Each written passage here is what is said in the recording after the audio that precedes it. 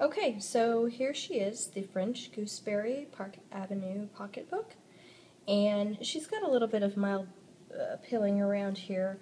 It's really not anything that's horrible at all. I actually have one that's worse than this. The velvet is a little flat.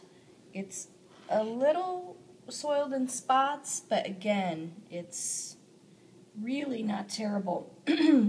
The inside actually looks pretty good. I don't even think I'm going to show it to you, but you can see, I think, and I'll have to send some images, it's really just the leather. I don't know if the leather is just worn and the coloring is coming off.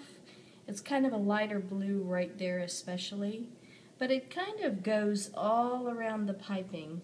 It might be a little hard to see in this video. We've got a lot of rain today, so it's quite cloudy. You can kind of see the speckling, the spots on the piping.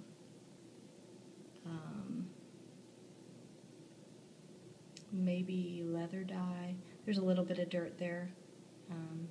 It's not bad though. I'll flip it over, and then we can look at this side again.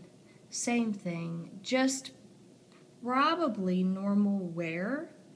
I don't have any other cake wallets that have this type of wear on the leather, so I'm not sure what you all think of this.